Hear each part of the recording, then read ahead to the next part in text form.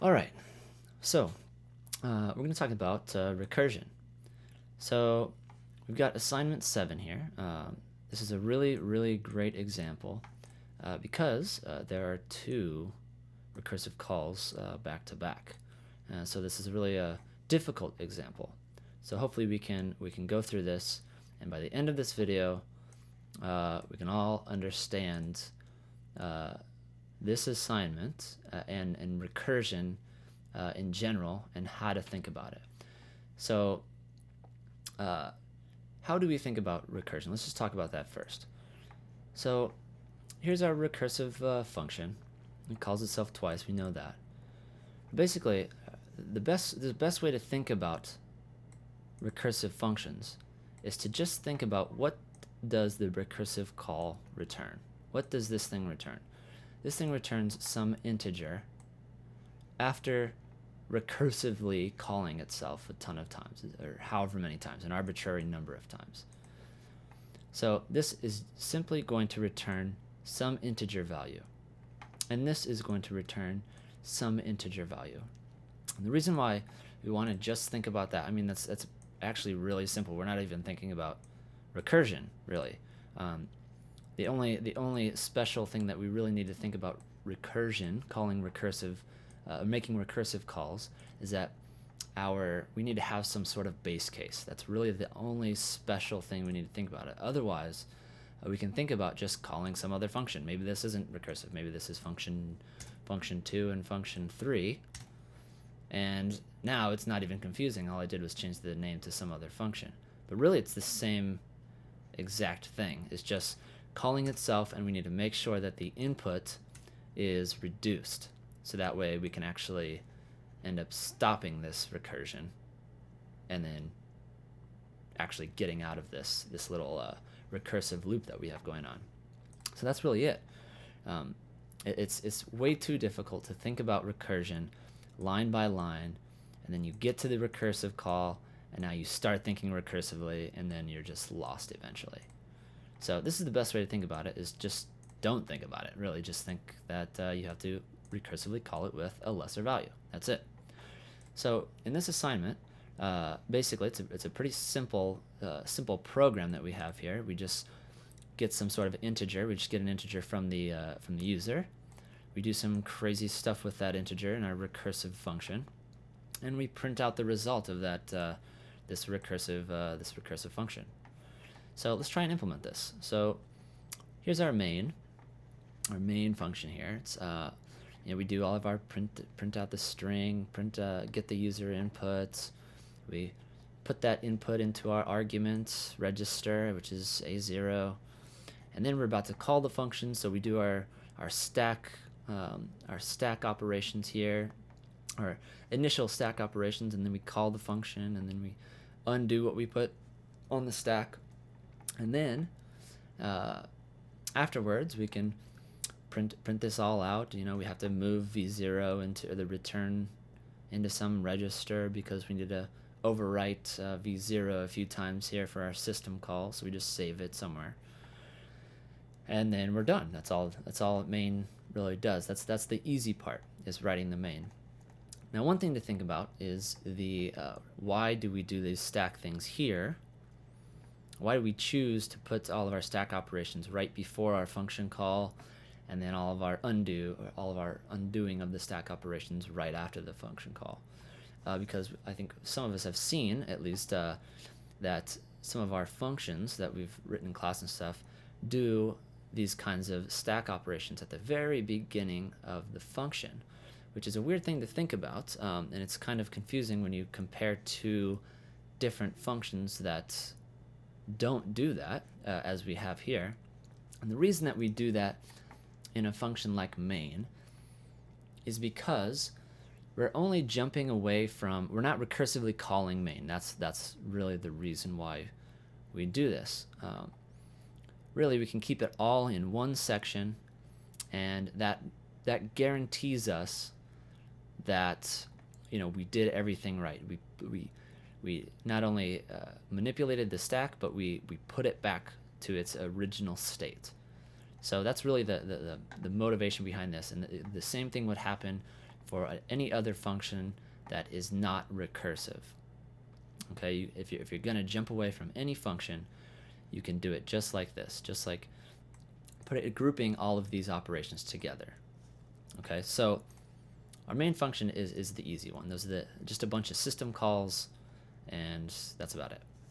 So over in our function 1, like I was just talking about, is that since we know that it's recursive, we can put all of our stack operations right at the beginning, and this kind of saves us from having to think about what to put on the stack later on. Unless, of course, if we were going to call some other function, like right here, if we were going to call function 2, like we kind of did over here, if we did like a function 2, then we could do what we just did in main and group those stack operations and the function call together, because they're their own little entity. So we can do that. But in this case, we're only using recursive calls. So we just need to put this at the beginning. So another good idea is to once you write all of this, and you know what you're gonna save on the stack, which we'll talk about in just a second, it's a good idea to create a return section at the bottom of your function, your recursive function, that undoes all of the stack operations and then returns, just like we did over here. We did this first. We did a bunch of stuff in between where we did a bunch of overwriting of this. That's why we stored this. And then we got it back right after we're done with it. So in this case, we did the same thing. We store a bunch of stuff on the stack that we know is going to be overwritten. And then when we're done with all of that stuff in the middle, we get everything back off the stack, everything that we had before. So let's start at the top. So we know that we can enter and exit our recursive function successfully. So we can start with a base case. The base case is a pretty simple one. If our input, our n, is less than 3, in this case less than or equal to 2, which would be less than 3, then we want to do this. If this is false, if this little statement is false, meaning that this ended up being 0, so if these are 0, then we want to branch down to our else statement and execute the code within that block. So there's our little if statement right there in 2 lines. Then we can do the body of that if statement, which was we just return 1. So we put 1 into our return register and we return. And all of this return stuff is taken care of. We're already done with that. We don't need to think about it. So otherwise, if that's not the case, then we can do all this. Now here's our recursive calls. Here's the tough part. And to make it easy, to make it simple, just don't think about recursion. So we need to pass in n minus 2, so we take 2 away from it, and we call that function call. We don't need to worry about any of the stack, because this function takes care of its own stack operations by itself. It takes care of all of it. So we know that this is going to be called, and it's going to return some value into v0. And then in here, we can kind of group this into pieces. We can group this first portion, and then we can group this second portion, and then we're going to add 15 to the sum of those 2 portions and return it. So here, we're going to put this first result, like we talked about early on in this video, that we're going to need to save this, because this is going to be overwritten when this recursive call gets called. Okay, so we need to put that in S1, and luckily we're saving S1 on the stack every time we actually call this function. So when we put this into S1 and we take n down by 3 by this time, we already took 2 away, so we just need to take 1 more away, and we recursively call again. Right away, the first thing that's going to happen when we call this is that we're going to save this value and a couple of other things like n, like our actual n value and everything else. So that way we're safe. After that, so after this function call returns, this recursive call returns, we know that the return value of this will be in v0, and then we can multiply it by 7, which we have here. 7 multiplied by 7, take it out. And then we can add these two sections together, which is S1. We saved that first one in S1. And then we saved that second one into T3. And then we store that into T4, and we add 15 to it, to this entire thing. And we put that in V0. That's our return address. And then we obviously, the next thing is return. So we return and we're done. That's all there is to it.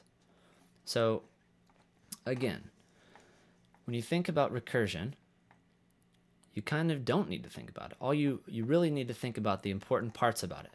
One, we know we need to send in a reduced value of our input. That's the first thing. Second thing, we need to make sure, we need to find out some things that we need to save on the stack. So again, we saved this little section. We found out we needed to save this because we got another recursive call right after this that needs this entire value, that needs this thing. And this recursive call, remember, is this entire thing again. So meaning this is going to get overwritten with all of its information. So we need to save this. The reason, actually really quick, that we don't save this one is that because there's no other recursive calls afterwards. We just use this right away, right when we're done. There's nothing else to save on the stack. We actually just return. There's nothing else. So we don't need to save this section. Just need to save this one. So we save that there. We saved our n for the same reason, because we need n minus 2 here, and we need n minus 3 here. But again, this is going to overwrite the one for this one, and then it's going to be a big mess. So we need to just save it, because we're going to do 2 recursive calls like this. So hopefully that kind of clears some things up. You can watch this video as many times as you need, but just remember, don't think too hard about recursion. It's just a function call, and in this case, this is a tough one because we need to save it a couple of times. We need to save its own return value onto the stack. That's all we really had to do. All right.